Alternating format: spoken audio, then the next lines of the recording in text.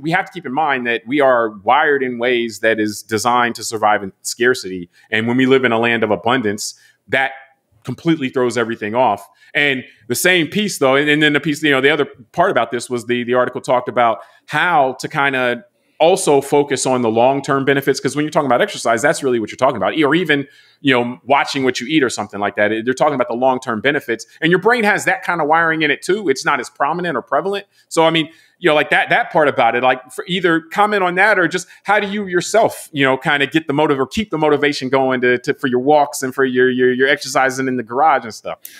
Vanity. Hey, so I guess that. So is that an immediate payoff or is that a long-term payoff? It's probably both. No, it was like funny. I was thinking about why don't I just be honest and say, hey, I work out because I like staying in shape and looking good. Like, I'll just be honest with that. And I'm not saying it in an arrogant way, like I'm so good looking. What I mean is, but you would be worse looking if you didn't work out. It feels good to be in shape, right? And to be able to still fit into my high school basketball jersey if I pull it out of the closet. So that feels good. I'm not going to lie, right? But I would say this on a serious note. It's at a point for me because I've been living this way so long that it really is a lifestyle. I don't have to think about it. So I'm not sitting there every morning saying, oh, I got to work out just so I can still have a six pack or something. It's just more of, I've just conditioned my body. I eat a certain way. I exercise a certain way where if I go off that track, I just don't feel good.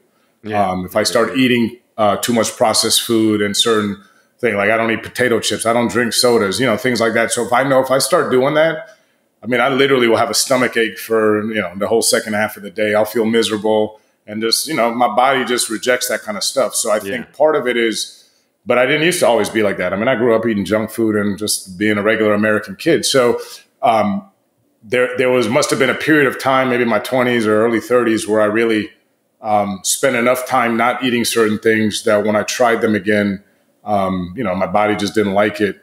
That's one thing. And then the second thing, I don't know if this comes with more being a male or something, or just, the athlete part of me that's still there, even as I age. That same thing with movement. If I don't at least walk, do something physical almost on a daily basis, again, I feel kind of jittery and fidgety, I get depressed and all that. So for me, it's really part of my lifestyle, just moving, exercising, eating right and all that. So that's why I say the vanity part is fun, but the serious part is just, and I think as I've aged, I mean, it's funny, we joke even sometimes in private conversations, right? Like, I can't drink bottom shelf liquor since I turned 41 back in the day, I remember in college, I could drink a half a bottle of Southern Comfort and feel great the next day.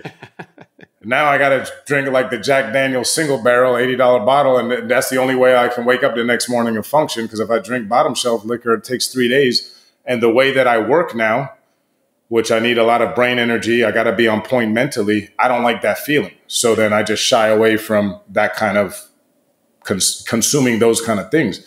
And so I think all that. No, I mean, is what you threw a lot out there. I'd say from the article we did, which will be in the show notes, the idea of the brain being able to like this short term versus long term, I thought was very instructive as far as that's the wiring that we have. Kind of the unconscious is that short term, and it's the conscious that can actually hold these long term goals, and that's a way to overcome the feeling of your body is literally telling you in the unconscious part of your body, don't go to the gym, don't do it. And so how do you work through that in a time when it's not like you have infinite time, so you got to overcome a lot of things to work out consistently. I'll use a different word, but I think you're really onto something.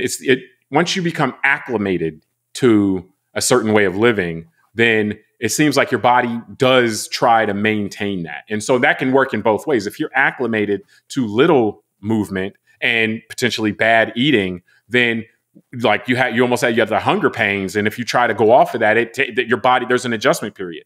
I think the reverse works as well, because I'm the same as you. Like if I go a couple of days without exercising, then I feel different. I feel more sluggish. I don't feel like my brain doesn't pop as well. And so I feel like I'm acclimated to working out, exercising, whether it's hard working out or taking long walks or whatever. Like I'm acclimated to that in a way that my body now expects it. And that's part of me maintaining kind of my homeostasis, is being in that kind of mindset. And the conversion, you know, to piggyback on something you said, is how your body becomes more sensitive to things as you get older. Like for me, vanity is less of an issue as far as why I do it. It's more performance, honestly. Like I want to be able to get out with my kids and do stuff.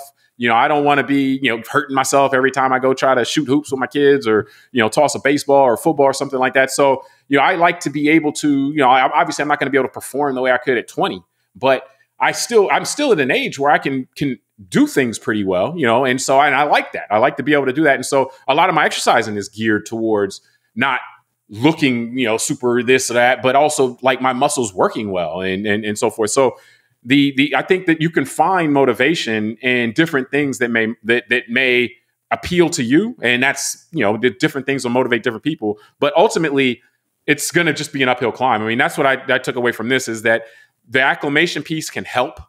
But you're busy, and then you're already, you know, your body's wired to try to conserve calories. Hey, the drought is coming, so to speak, in our bodies at all times. And so, you know, like the acclimation can help the long-term goals or the overriding goals that you have. But ultimately, it seems like it's going to be a day-to-day battle for people in general. And, you know, like the other thing I'll say is habituating, you know, scheduling it, have it so it's part of your schedule can help. But I mean, it's one of those things that it doesn't ever become like second nature, you know, like it always becomes something that it's okay, it's time to do this. Let's do it. Let's not procrastinate it. Then you might run out of time or whatever. So